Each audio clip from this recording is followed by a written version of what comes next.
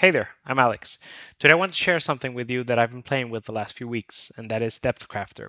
So, there's been many different models, many releases that can do depth passes, but what they have all been lacking so far has been the temporal consistency. And finally, we have one that actually delivers. So, you can go here on the website and read through it and see some of their examples, but I've done my own, and that's what I'm going to be sharing with you today. So I'm going to be sharing, as always, all the links that I'm going to be showing you. You can just find below. So if you want to go ahead and check them out yourself. Um, Unfortunately, there is no nuke implementation as of yet. But I would imagine that just like some of the other models have come to Cattery, this seems like a no-brainer.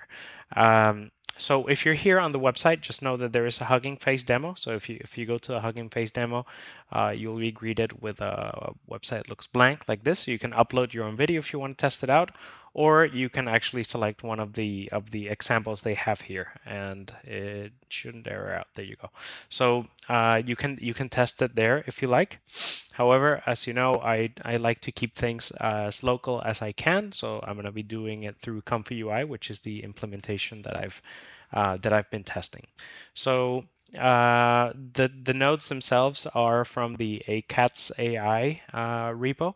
So again, you'll find the links to all of these below. And then the setup, the workflow itself is actually pretty straightforward. It's just 4 nodes. And if you go here under example workflows, right, all you need to do is copy this JSON file. You can either download it, or you can just copy it and then just paste it in ComfyUI, and then that'll be it, right? So it'll just plop those nodes for you. If you are already running ComfyUI, you can go into the manager up here, and then you can say you can go into the custom nodes manager, and then you can look for DepthCrafter, and then you can just install it that way. Alternatively, the GitHub itself has some installation instructions below, so you can just follow those if you prefer to do it that way. Something to keep in mind. Because of the nature of all these models, everything is VRAM dependent. So the more VRAM you have, the more resolution you'll be able to spit out, the more frames you'll be able to spit out. Just to give you a bit of my experience, I've been able to render out up to about 120 frames is the most I was able to process without running out of VRAM, and that's running on a 4090. So at a resolution of 1024, right? So I was able to, by enabling the model CPU offload, I was able to render 1280p, so not 1280p, so 1280 resolution on the wide, and but it just limited me to around 90 frames. So because I was just testing and I wanted to look at longer clips, I just kept it at 1024, and that seemed to always pretty stable. The example I have here again is just the workflow that I grabbed from the GitHub page. So you can just go ahead and do that, and you just load the video as you do here. You set up the frame rate, the how many frames you want to process, which in my case I did 72 for all my examples, and then all of these options are explained on the GitHub themselves. Pretty straightforward stuff, and then it'll just spit out the output for you. So you can see even with complex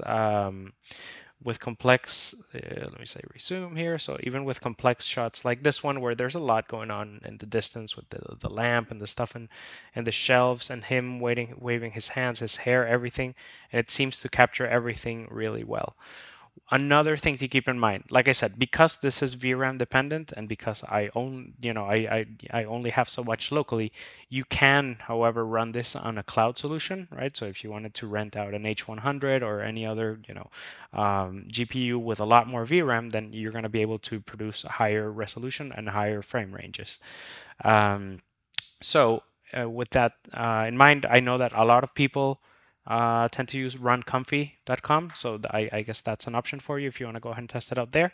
I haven't personally, but I know I've heard of enough people using it there to good success. So just know you can do that. A bit of a side note here. For the past few weeks, I've been debating whether I should start a ComfyUI series geared more towards visual effects artists, compositors, those kind of artists. I think for now, I've been using ComfyUI for long enough that while I don't feel like I'm an expert by any means, I am comfortable enough in at least finding solutions when I run into roadblocks. And just the way I work, I try to document as much as I can while I'm learning something. So I have, a bunch of notes, a bunch of my process, my learning process, which maybe would prove beneficial to some of you. But of course, there's already so many, so many good people covering, like doing really good videos on Comfy UI that I sometimes wonder whether I'm just, whether it even makes sense for me to do one. So if it's something that you're interested, and this wouldn't be just the standard Comfy UI tutorial, I guess yes in a sense, but more geared for visual effects artists, then let me know. Right, you can reach out to me via LinkedIn. Just leave a comment below. At this point, I'm just trying to gauge whether there's interest, just because there's so much Comfy UI content out there. But if it's something you'd be interested, let me know. And if I hear from enough of you, and I feel like there would be value for some of you, then by all means I'll jump in, and I'll start prepping for that stuff. All right, that's it. Well, let's continue with the video. So that's the workflow, pretty straightforward. So I'm just gonna walk you here through a few examples that I've rendered out myself.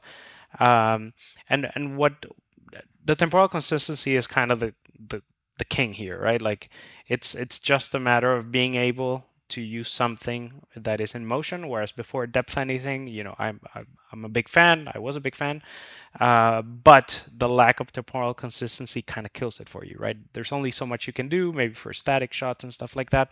And while yes, you could get creative with it, and you could potentially fix a bit of that temporal consistency, just getting it out of the box is just so much nicer. Not only that, but the quality itself is much nicer. So you can see it takes so many things into account that depth anything didn't. I guess that model didn't. It's still not the best with motion blurred stuff. It does okay, but again, it's not pixel perfect.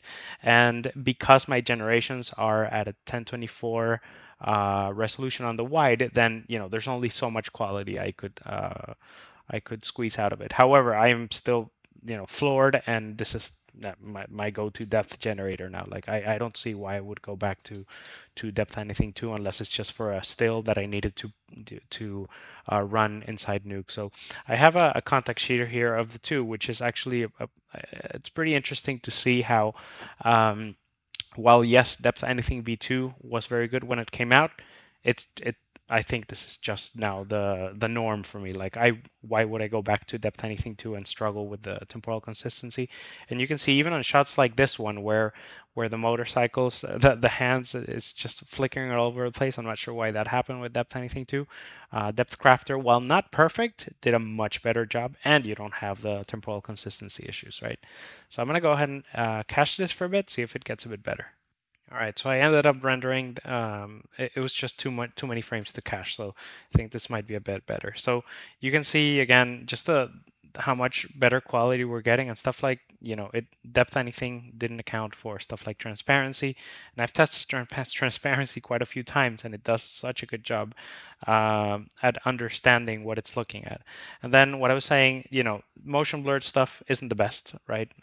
I guess this is as good as I would expect for now until something else is figured out. I haven't seen any other model do a better job with motion blurred images, but it's still usable. And again, just the fact that it is not flickering like depth anything is just such a big win.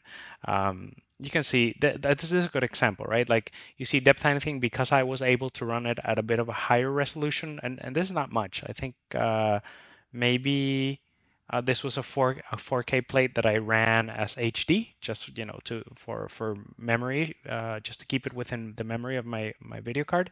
And then DepthCrafter I only ran at 1024, and you can see how much more detail there is in the depth anything result. However, if you were able to run at a higher resolution DepthCrafter, again in a cloud solution, or with a local GPU that has more than 24 gigs of VRAM, then you could definitely get that kind of stuff. But it's night and day. Like when you look at the comparison, it is, yeah. I think it's just the standard now. It's the one to beat until something else comes around that is a bit better. Just know that for these examples, I've gone ahead and so the results, like I showed you before, they're all black and white. I just got ahead and colored them just so that we can see better the result. But this stuff is really interesting to see. Like this is a very tricky shot. Like there's a lot of stuff going on, stuff in front of each other, and if you look at the result, like it's quite good. It looks like it even accounts for the dust that's being kicked up by the horses, so which is quite impressive. So definitely, I'd say definitely check it out. I don't see how I would imagine it's just a matter of time that this becomes a category node. It's just a no-brainer, and the model itself isn't terribly big. And again, running it at a 1024, even at 1280 resolution that I tested, I was able to do it with a high-end consumer grade GPU, and these models are only going to get more efficient. So this is I think this is very promising for things to come. So I hope you go ahead and check it out. Again, I'm going to be leaving links for GitHub, the paper, and the Comfy notes, all that stuff in the description. So until next time, I'll see you then. Cheers.